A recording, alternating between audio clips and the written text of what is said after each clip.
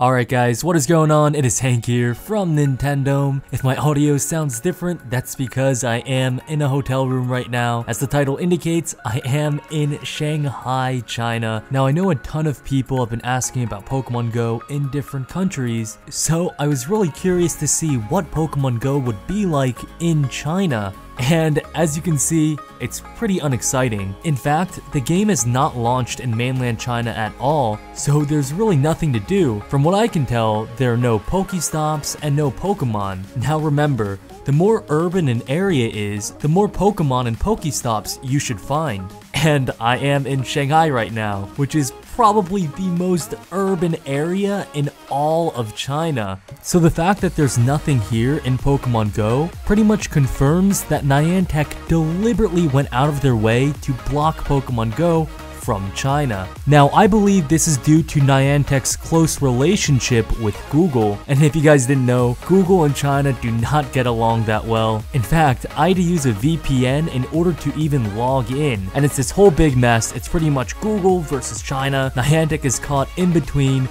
but because of this, I really think it's unlikely that Pokemon Go will ever come to mainland China. Anyways guys, I'm sorry about the lack of content recently. I would definitely try to step things up. As you guys can tell, just from the fact that I am in Shanghai right now, a lot of my circumstances have changed, but don't worry, more content is on the way. Anyways, that's all for now. Definitely go ahead and slap that like button and consider subscribing for more Pokemon Go and other Nintendo videos.